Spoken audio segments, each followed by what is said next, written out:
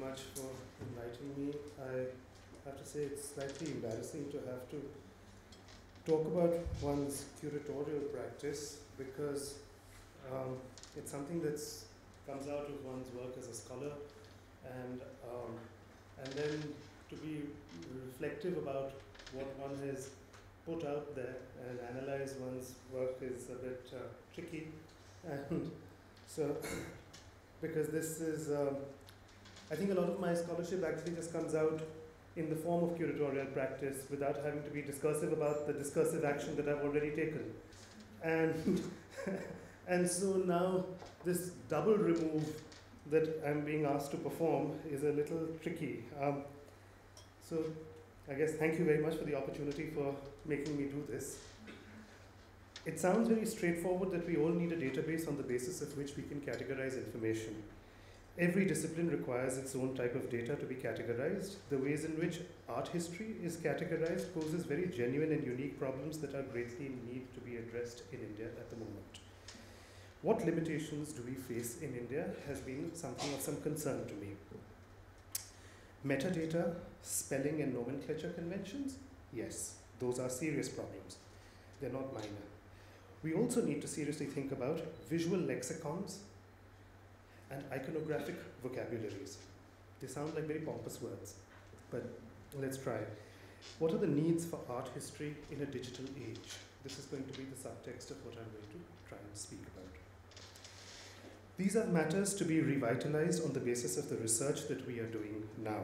How can we make archives more receptive to what we need? One way would be to start recording how we are presenting our data. The nature of our institution's investment and the maintenance of digital archives, in linking separate archives, in thinking about the copyright conventions and lexicons, I think all the things that we've been doing over here for the past 2 days has made it clear that we have in no way threatened or diminished the work that is being done conventionally by librarians and archivists who already work in our institutions. What it has required instead is more than double the job market, a market which is woefully inadequately populated at the moment, and a market which is keeping the entire education sector of India arrested, if not actually making it vulnerable to a very serious kind of neo-colonialism that we are confronted with at the moment. And I shall come onto this last point at the end of my talk today if I get some time for it.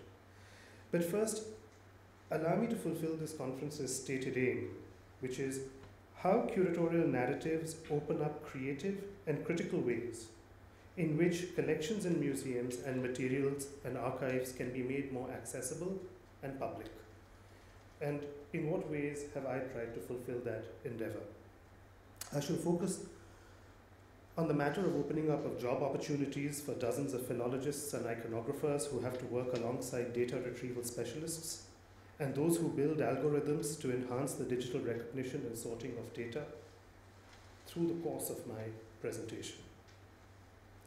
Digital content providers have to work alongside those who already work in the field of print data. Just as a documentary filmmaker opens up an entirely new media platform which works alongside conventional research, so does the digital. What we have inadequately understood, therefore, is how an entirely new industry has opened up, which in no way diminishes, as I was saying, or replaces the existing pedagogy or specialization. In fact, what we have not really understood is that the digital is not an indulgence, but a massive requirement for which we are financially unprepared as a nation and as professional communities. Opening up an entire sector of jobs, one would imagine, would be advantageous to government policy. The infrastructural requirements that come with it, however, are a financial burden, for there are unsatisfactory models of revenue generation that are attached to it. How will the investment and maintenance costs of these archives be met? Well, coming from my discipline, my problem is that we're not even producing art historians anymore. The theoretical turn has made issues more attractive than data content. Right? Balancing the respect for visual language and taxonomies alongside the seductive analytical paradigms for post-structuralist and post-colonial research is not what our institutions can provide. I observed with some sadness on entering JNU to discover how irrelevant the remit of pre-modern art was to the academy. I realized quickly that the complacence of pre-modern art historians had allowed it to be painted into an irrelevance on the one hand, and also been entrapped in the valorization of religion and tradition. Those who valued it were seeking a celebration of Indic religious tradition, and those who were seeking contemporary social relevance in the humanities, on the other hand, were assiduously trying to shake off the Orientalist trapping, the casteist imprisonment, the colonial limitation of religious tradition.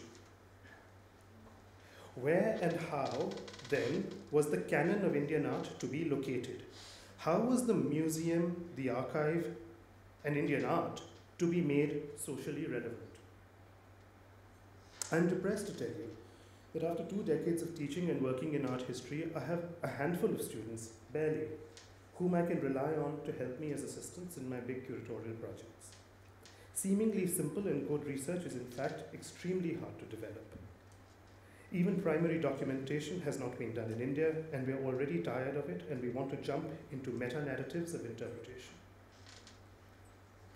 Curating major large exhibitions, which I've done, please understand, and please cut me a little bit of slack if you can, in national institutions under the auspices of my government.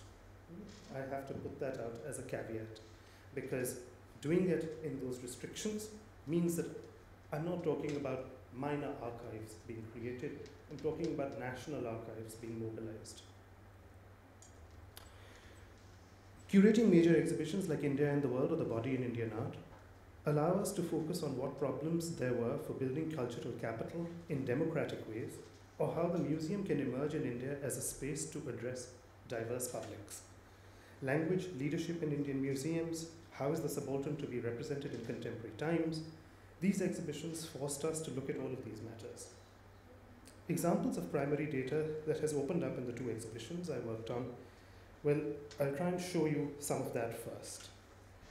What I tried to do was present data for scholarly attention for the first time to show how it upsets taxonomies and chronologies of styles and iconographies. So the intention of the exhibitions on both cases has not been to seal a subject, but it has in fact been a very conscious endeavor to open a subject. Because there is so much that has been lying uncatalogued, uncategorized, lost and forgotten in different archives, that those were matters and issues that needed to be brought out rather than be put in. So these catalogues of these exhibitions serve as a starting point. And I was hoping that each of the books that have come out of this would serve as little manuals for students who are looking for MPhil and PhD topics to be able to open up on any page and say, here is a topic that I can work on for the next 5-10 years. And that's exactly what I hope these 2 catalogues have provided. So, the slides I hope will be self-explanatory as you look at them, because you'll see the kind of things that haven't been catalogued in art history texts. We also need to think about who is consuming art history these days. We need to separate potential consumers and those in the industry already, and therefore ask if the archive is providing them data in accessible ways. And here we mean that is it going to be in the languages of the people whose art it is, and can they come and follow it in the museum? And can they follow what we present in our archives because it's in a language that they understand? Now, quote unquote, are folk and tribal art to be a part of Indian art history? An audience like yours will not find this, you'll say, oh, what a silly question to even put up there. But the institutions in which I've had to work have questioned this fact, because this is not a part of the canon of Indian art history even now. So for us, it might be passé to even pose this question, but it certainly isn't in the national narrative of Indian art when the National Museum puts up an exhibition. To the extent that the Body in Indian Art made sure that every single gallery created an interface in some way between the different kinds of voices of the contemporary, whether it was print culture, whether it was studio practice or whether it was the so-called folk and tribal classes of Indian art. The India in the World exhibition, I made sure that when India is presented in this exhibition, it is bookended, the entire exhibition. The beginning and the ending of this exhibition was with works that would definitely not be considered high studio art practice, but was about living traditions of India that would actually be brought into dialogue with creating dialogues for how the very subject and discipline of ethnoarchaeology becomes a problematic thing for the archive and for the nation to be able to deal with. How are we going to contend with ethnoarchaeology? How is oral history going to be maintained? And how is it going to be presented? This was a serious concern, and this has been a concern for both exhibitions. And to be able to present that, and I feel like a bit of a failure, because despite having done it 3 times over now in Brussels, Bombay, and Delhi, I am quite aware that the message hasn't quite got to where it needs to get to in the institutions of the ASI and with the National Museum, where this might not be a narrative that they fully comprehend. So, a few examples, how we start the exhibition with people's voices and people's art, memorial stones to the actual biographies of people. We began the exhibition with objects from the Northeast to approach India from the Northeast rather than to approach it from any other geographic zone. We tried ways in which to be able to make a point in an exhibition through the scenography, and we used exhibition design strategy as a way to be able to enhance the narrative, which is not something that is often understood, because you have to leave the method of curation also as something that has something to say, something to contribute to the entire archive. And the aesthetics of what it is, it's not just the object that was in question, but it is the exhibition itself that needs to be archived and to be able to communicate. So this was a massive gallery with a skylight, and that posed conservation problems. What kind of glass do you use to cover paintings to be able to allow them to be exposed to skylight? What do you do with it in the evening? And how does the evening light complement? How can it be made to complement the kind of artwork that is on display? How do you work in situations where you want to create juxtapositions between the contemporary and the traditional, and how do you create those dialogues? How do you reinforce them in different ways in the exhibition? I'm going to race through my slides because we really don't have time. Trying to bring an archive of ethnoarchaeology and make it relevant to art history. Well, one of the challenges and ways to do that was through the law that surrounds Mariamman, Hariti, Sitala, the many different kinds of Jeshtas that exist, and putting all of these goddesses together in a significant section on the Matrika and rebirth allowed one to explore those conversations. Let's try and race on. There are new questions that emerge which challenge chronology, religion, and language as we have understood them. When does iconography in India begin? Does the Harappan period have a bearing on later Indian art? Were the Chalcolithic cultures Hindu and Brahmanical? Was the Harappan age Hindu and Brahmanical? Well, these aren't easy questions to answer. There are no simple answers to these questions. They are very politically volatile matters. And the museum houses tricky bits of evidence that have to be interpreted afresh and looked at again and again.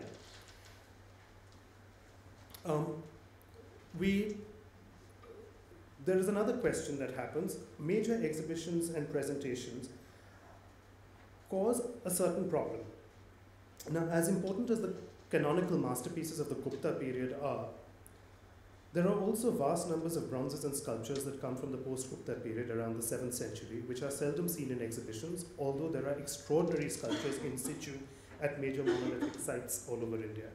General surveys of Indian art often jump from the 5th century epoch of classical Gupta art to the 10th century phase of high medieval statuary. Images from Mandsaur in Madhya Pradesh, Badami in Karnataka, Kannauj in Uttar Pradesh, Achyutrajpur in Odisha, Pallava sites in Tamil Nadu, Hindu Shahis in the northwest frontier, Peva in Haryana, massive sculptures, both original and one perfect facsimile from Chhattisgarh, and others that date between the 6th to the 9th centuries, that is, after the Gupta period, were brought in to extend the question of the canon and what is regarded as the period of idealized classicism. Similarly, the 10th to 12th centuries become another benchmark in standard Indian art histories with the Pala, Chola, Chandela, Pratihara, Solanki constellation. And that in itself is often so overwhelming to most art history textbooks that they care not to actually talk about all the other things that are happening in India at the same time. And those things just get left out of the archive, out of every major national exhibition. Despite their power and mannered stylization, Kakatiya sculpture from Andhra Pradesh or Telangana has seldom found a space in exhibitions or collections. The display of many extra-canonical paintings that come either at either end of the Mughal and Rajput constellation, for instance, similarly, also cause a problem in being sort of forgotten. So these exhibitions have provided an opportunity for fact-finding and to look at these marginalized epochs, extraordinary things that came to light which people hadn't quite noticed previously.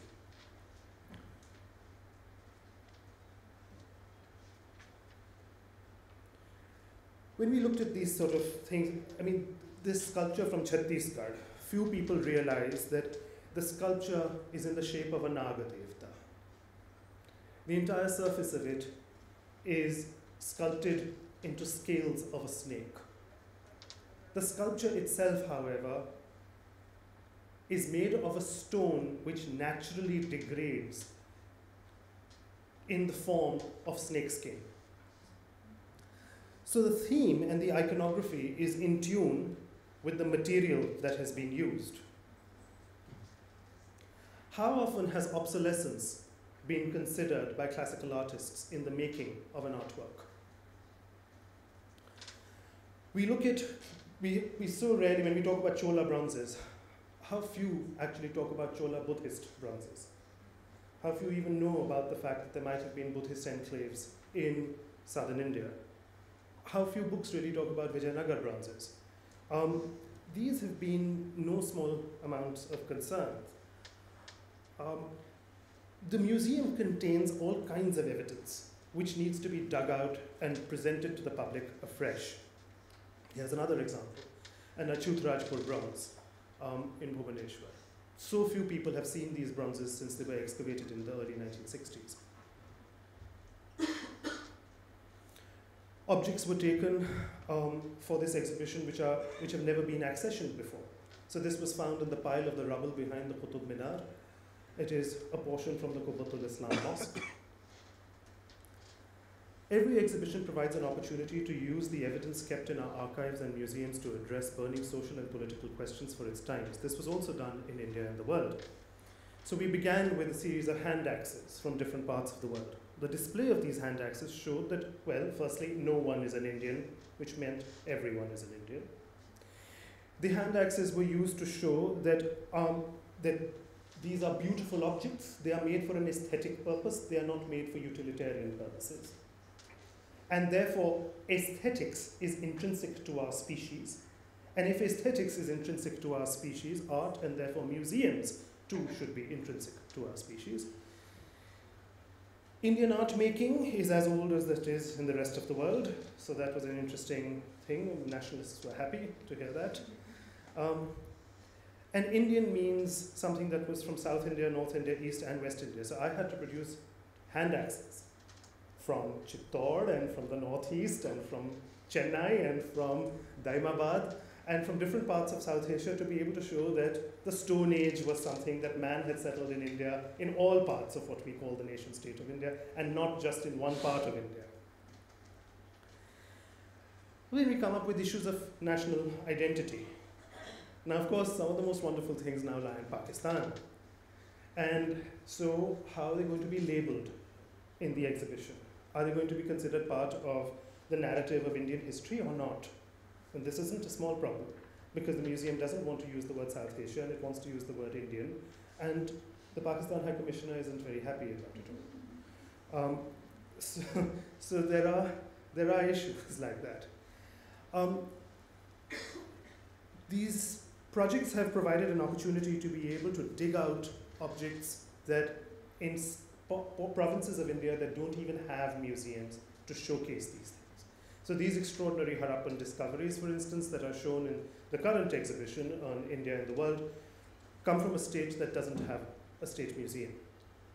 Similarly, these were put in the body in Indian art. Haryana has more than agriculture and highways, and this is something that few people knew. There are unpublished artifacts in the exhibition. For instance, the finest collection of Chinese porcelain, of Chinese blue and whites in the world, the oldest collection of imperial Chinese blue and whites in the world, were excavated in Tughlaqabad, here in Delhi, and this is one of the dishes that come from there. There were narratives about traders moving across the world. The scenography of the exhibition was used in innovative ways, but as I was saying, the museum preserves evidence. Evidence from times past, which was acceptable in a different time, but is today regarded as being blasphemous, for instance, or doesn't follow a particular political line. So the painting on the far side, on my far side, is a mirage that was painted, that was displayed in the body in Indian art in Thought in Brussels, and the one on the left, which comes in the National Museum's collection, which is even more compelling because the Prophet's face is not concealed by a sehra, but is there in plain view. However haram it may be for Sayyid Bukhari and Jama Masjid, the fact of the matter is that the museum contains paintings from Herat, today run by the Taliban, which actually have paintings of the Prophet that did exist and were in the collection of the Sultans of Delhi. So the museum does have these things. Are we going to ignore the evidence?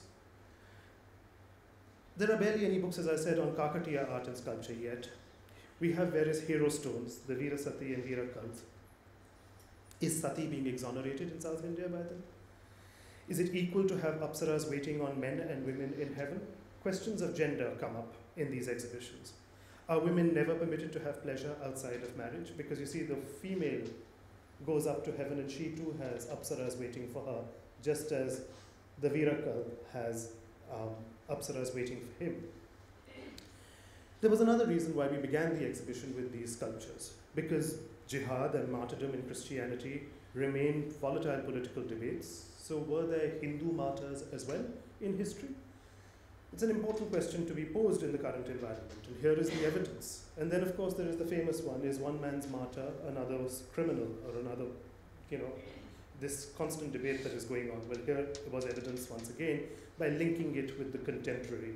So in each portion of these exhibitions, we've taken contemporary works and associated them with historical ones to make the historical evidence in the museums relevant.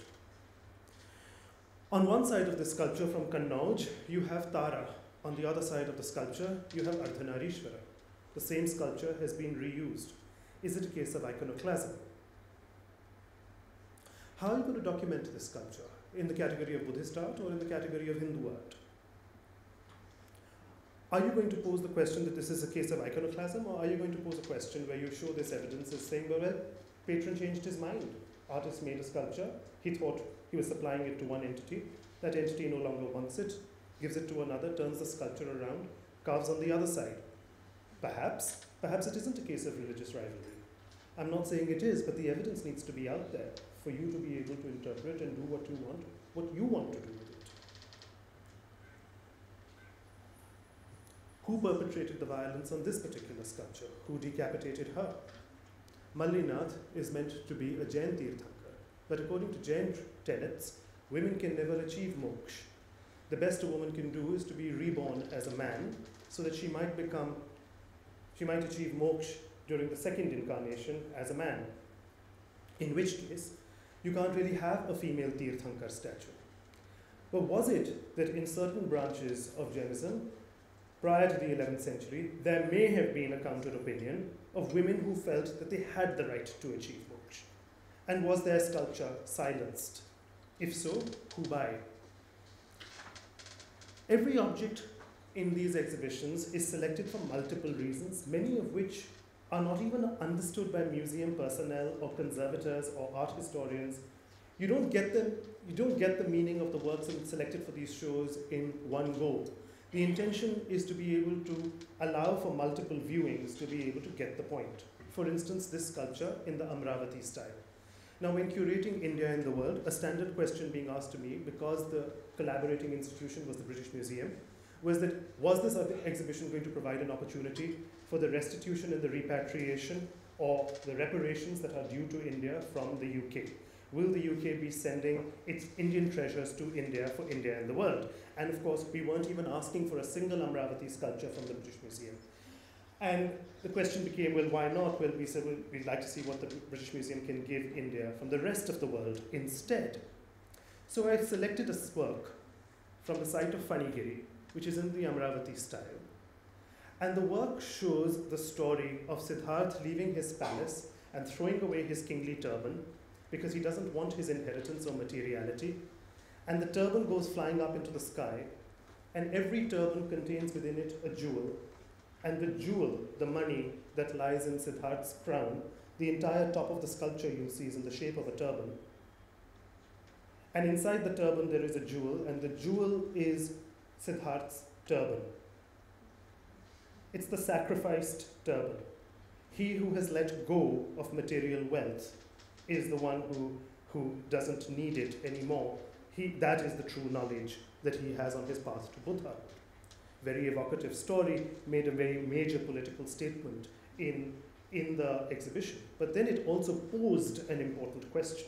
If we're not asking for the reparations, if we're not asking for repatriation, we are at least asking for an equitable terms of sharing knowledge. We're asking for an equitable terms by which the knowledge that is mobilized by the possession of that object is at least shared, because that is something that cannot be denied to people in different parts of the world. And so, the exhibition forced into sharp focus the matter, different kinds of matters, that people don't even view history and time in the same way. That perhaps the way in which history is being presented by the victors is not quite the way in which history is seen by the National Museum of India or will be read by the nation state of India. Right?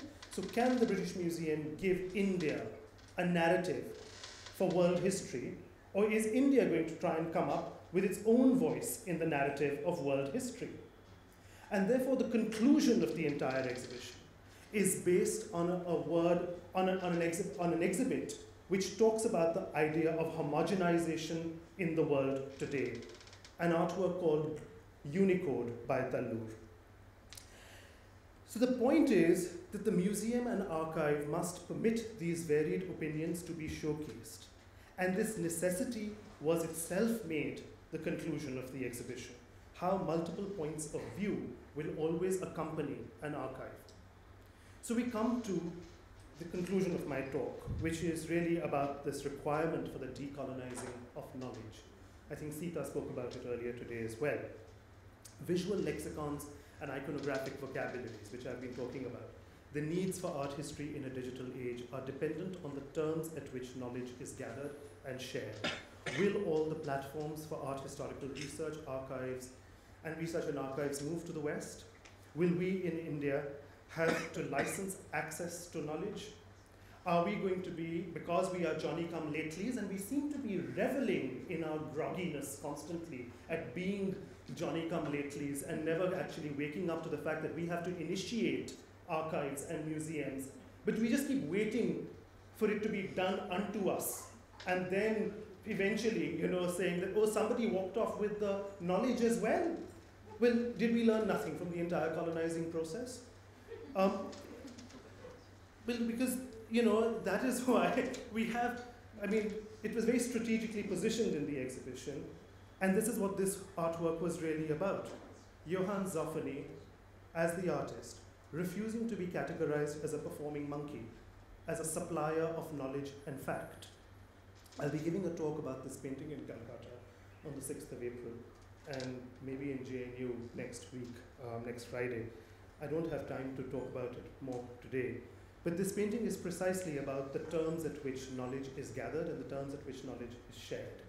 And who is going to control that? It's broken into the very composition of this painting what is the main nature and the role of the artist as how he sees himself.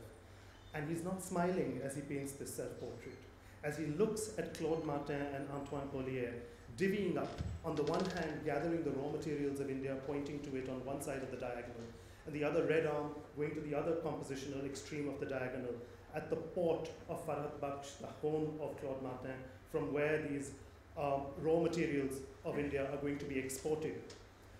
The poor Hindustanis are divided up in this painting into works of art from which they stare at us. The artist likens himself to a performing monkey, gathering this knowledge which he's put around himself. It is a painting in which the frame which contains Antoine Paulier shows the dying Hindustani and the cremation of the Indian above. The extreme right shows worshipping of a new dawn on the ghats above, and the red coat Englishman taking over the landscape of India. The artist in the center looks at us along with the people who are trapped in art in the central frame. You only get people who are looking at us. The two Indians who are trapped in the painting, the monkey, and the only person who is a true human being, who is the artist himself, who is narrating how the largest collector of knowledge is gathering that knowledge. Antoine Paulier is this big manuscript collector taking the manuscripts of India to Europe. And how the artist, Johann Zoffany, in the center of it all, is narrating all of this in a very dry way. And he's not amused by what he sees with the dissemination of this knowledge. So I end, Shraddha, with something that you've left me and all of us with. We haven't really developed in our institutions adequate tools to really be able to think about how we are going to deal with a knowledge of the image and the different ways in which the image is to be categorized and what kind of knowledge systems come encoded with the image and how the image is being used. It is particularly apposite, therefore, to revisit Rux Media Collective's important work, which is quite exciting because it's going to be shown in the National Museum of India very soon, to be able to really see how issues that we are concerned with politically are going to actually be dealt with by the nation state and therefore by the archive. I'll leave you with that.